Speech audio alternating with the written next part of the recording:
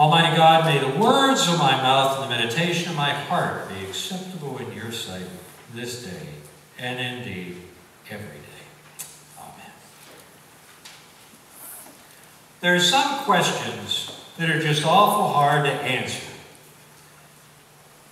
For example, when does it cease being partly sunny and become partly cloudy? I once had a child ask me, "Can you cry while underwater?" Think about it for a minute. Interesting. One of the oxymoronic statements that drives me nuts is new and improved. Think about it. How can it be new and improved? If it's new, you can't improve upon it. And if it's been improved, how is it new? There are some times where it's hard to answer a question. Sometimes children, as Jennifer's about to find out in a few years, are going to start to ask you questions, and you're not going to know what to say. It's okay. Then you have politicians. Have you followed the Republican or Democratic debate? They are masters at not answering a question they don't want to answer, aren't they?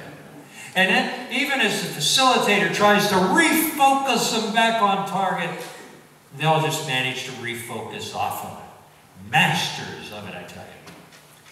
Jesus makes them all look like amateurs because he has the ability to refocus. Now, in the case of Christ, he's not trying to avoid questions. He's just asking us to go deeper, to look beyond the surface question to what's underneath it. This passage this morning is Christ the King Sunday. This is the lectionary passage for the day. And in this, Jesus has been arrested by the Jewish leaders. Taken to Herod, now brought to Pilate. It's time for Pilate to interrogate him. Pilate's the governor, and Jesus is up on the charge of treason, in essence. And so he is asked, "Are you the King of the Jews?" What does Christ say? Did you make this up, or did someone put you up to it? That's the New Clinton Revised Version. Did somebody put you up to this? And what does he say? Am I a Jew? He's not a Jew. He's Roman. Am I a Jew? Then Christ says, "My kingdom is not from this world, from this place. For if it were, my disciples would have taken up that, and they would have protected me from being arrested." So you are a king after all. Well, you say that I am. But again, Jesus is always going to the deeper level. It's not about Christ being king. He's far more than a king in the sense that we would think of it. He then goes on to say, "I have come here to testify to the truth. And anyone who listens to me will hear the truth." Will hear the truth. It's much more than just this issue of kingship. Pilate, I think, gets a bad rap at times. He was the governor of Palestine at the time, Israel. Bad things are happening. There's a potential for an insurrection. And this man is brought to him, Jesus, with the charge of being a king. There's a threat. Because if he were a king, he could lead an insurrection, a civil war, riots could break out, bad things could happen. So Pilate goes digging to try to find out what's going on. Jesus never denies his kingship. But in the midst of it, Herod and Pilate and the Jews and even the disciples don't seem to get it. They all expect Jesus to become a king in the traditional sense. They don't get it. Even the disciples, remember the disciples? They were there with him every day. What do they do when Jesus is nailed up on the cross? Except for one or two, perhaps. "Feet, don't fail me now, I'm out of here." And even on Easter morning, when he comes back to life, Peter and John just can't believe it. They just can't believe it until they actually see the risen Lord. They don't get it. It is much, much bigger than this kingship of Jesus that so many are concerned about. Jesus says to you, listen to him, for he tells the truth. He testifies to the truth. 2,000 years ago, people were making up their own truth in their own way. Some followed Rome, some followed the Pharisees or the Sadducees, some followed other leaders. There were lots that would point to their own truths. And Christ is saying, I know the real truth. I testify, point to it. Listen to me. But the problem of Rome 2,000 years ago is still present today, and is perhaps even more poignant today than it was then. We often talk about the baby boomers. A bunch of us in this room are boomers, yahoo. But there's another group that's followed us, and they are the millennials. If you were born, yeah, okay, you can amen me there, Jennifer, it's okay. If you're born between 1980 and 2000, you are a millennialist. You're in the millennials, big group. Now, by the way, I need to just point out, if you are over 40 in this room, you, my friends, are an immigrant in a foreign land. We are outnumbered by the millennials and by their successors. And they're having babies. We are outnumbered. When you look at the millennials, they are wonderful people. And you have to be very careful not to paint everybody with the brushstroke. Because when sociologists look at a large group, everybody does not believe the way the sociologists see it.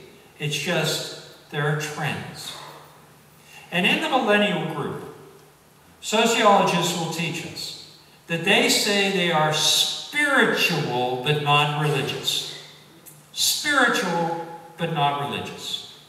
Oh, they may believe in God, may believe in Jesus, may believe in Buddha or some other faith, but will not consider themselves religious.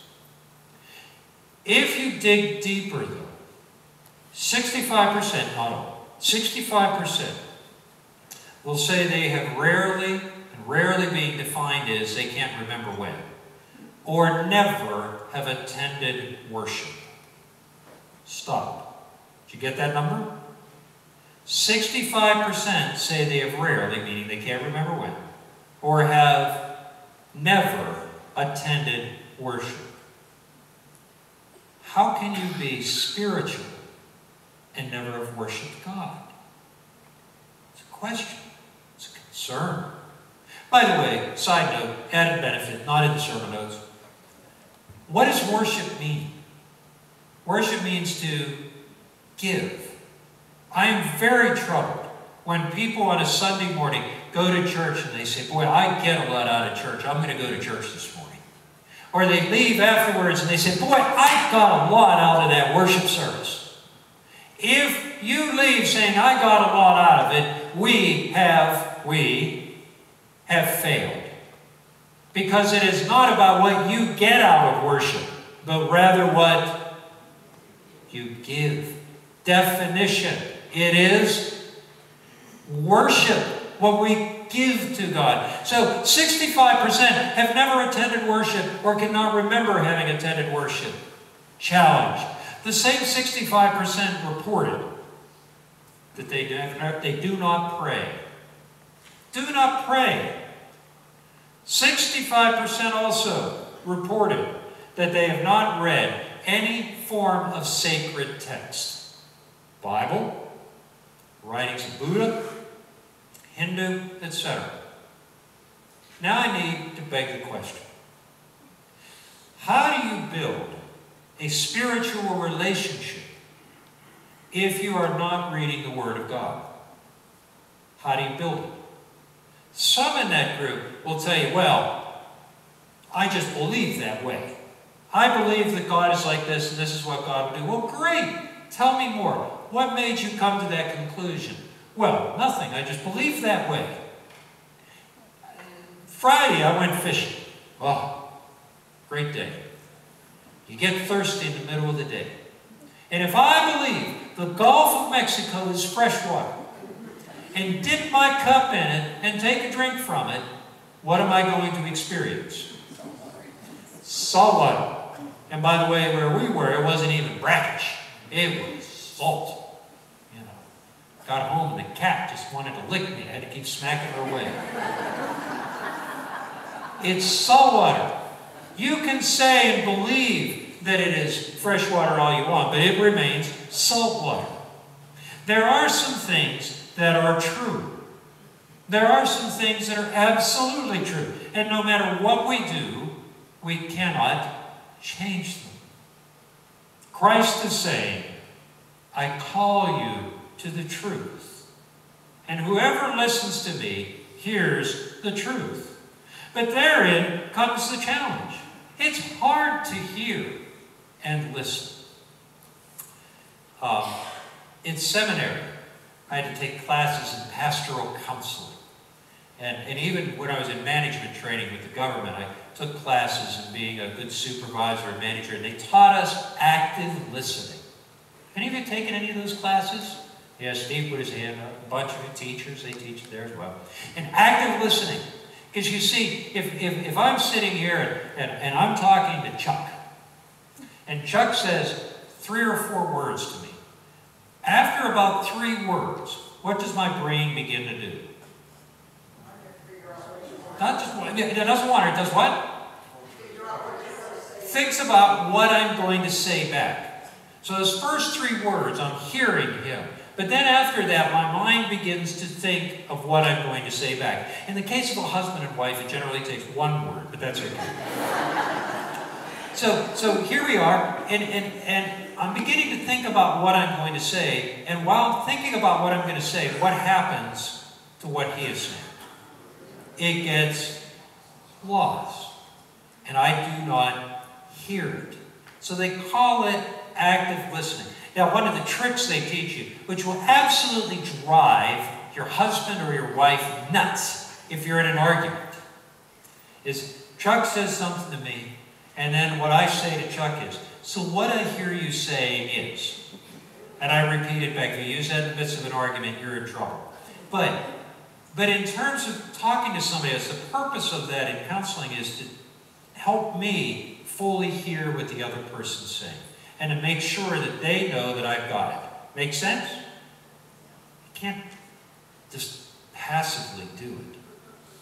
So the question becomes, are we actively listening to Jesus Christ? Do you want to know the truth? Listen to Christ, he says. I testify to the truth, but we must be active in our listening.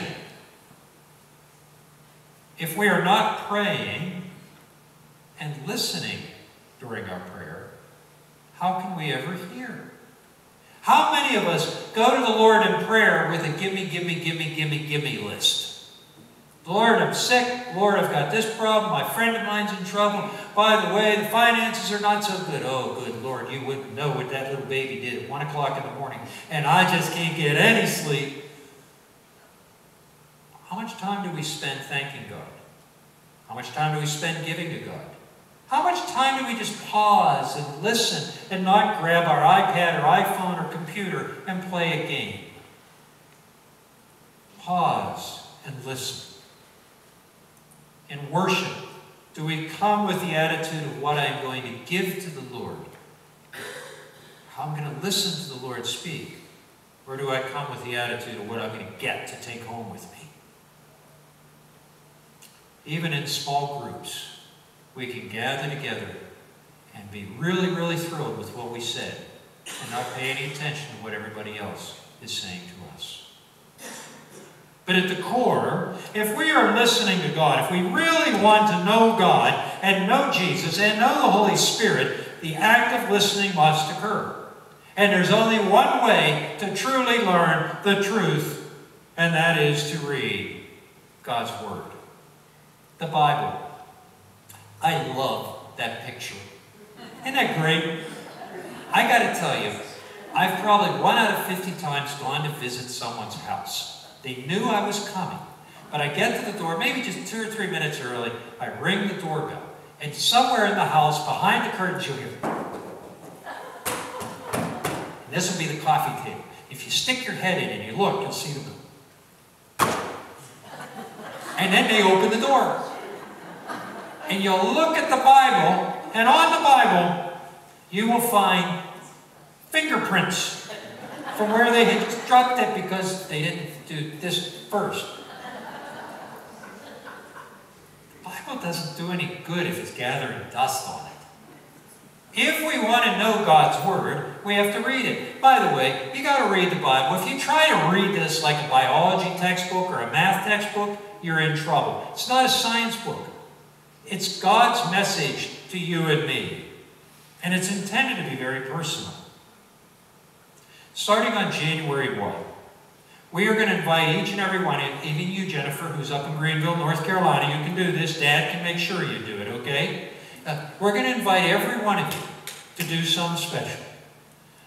In 2016, read the Bible. Oh, gosh, that's a big, huge book. I haven't read that much since I went to college or high school. Relax. It's 66 books.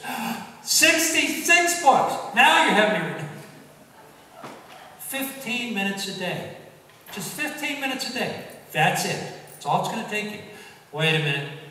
My eyesight's going bad. I can't see it. Let me introduce you to this wonderful thing called the Bible on tape, or the Bible on CD, or the Bible on DVD. Oh, by the way, did you know that you can even get it on your little phone, or your little iPad, or your iPod, and you can stick an earbud in it and sit there and listen to it while you walk? Oh, did you know you can even play it through the radio in your car, and on the 15-minute drive to work every day, get it done. Because you got 15 minutes on your way to work, you got another 15 minutes on the way home to listen to it again, just in case you didn't get it right.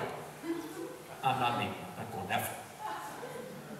But can we go through the Bible in 1 year? And the thing is in reading the Bible, you're not taking Clint's word for the truth. You're not taking Amy or Rachel's word for the truth.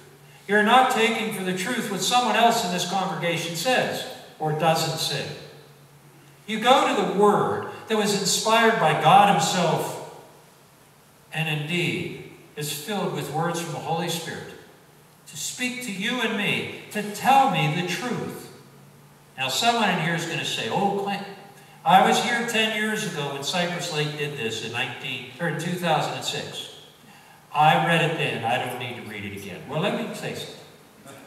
If you can remember everything that you read 10 years ago, I want to take a vacation next Sunday. I'll take the day off, and you're welcome to preach. Because I'll tell you, I've gone to seminary. I've read this thing a whole bunch of times. Lots of it in Greek and Hebrew. And I don't know about Pastor Carol, but I sure as dickens can't remember all of it. Every time I read it, it speaks new. And it speaks fresh. So in 2016, we're going to invite you to come along on a journey. Jesus was pointing to the truth. I testify to the truth.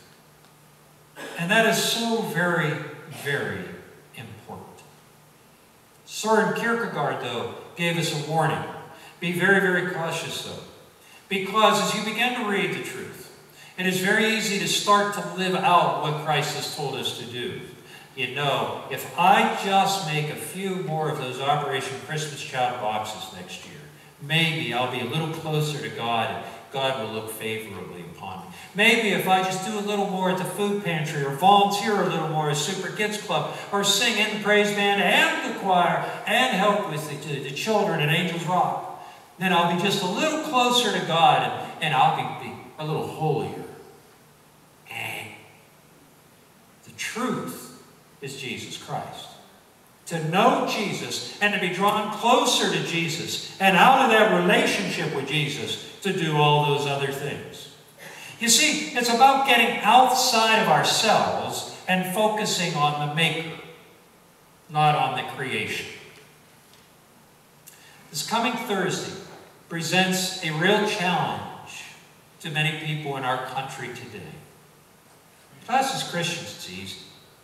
But to many, Thanksgiving Day has lost its real meaning.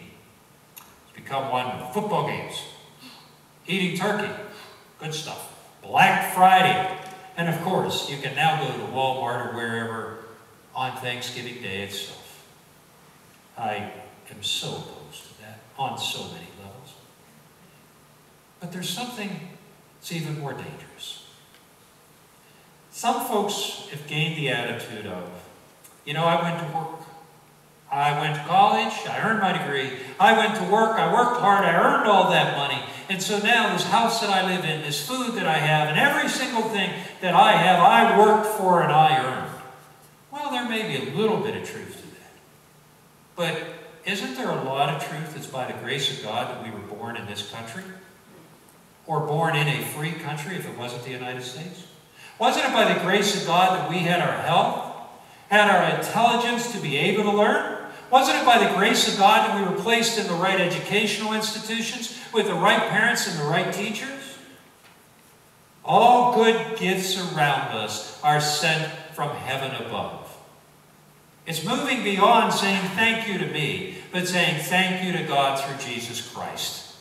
My heavens, there is nothing that I have that God could have withheld, or furthermore, that God could take away that fast.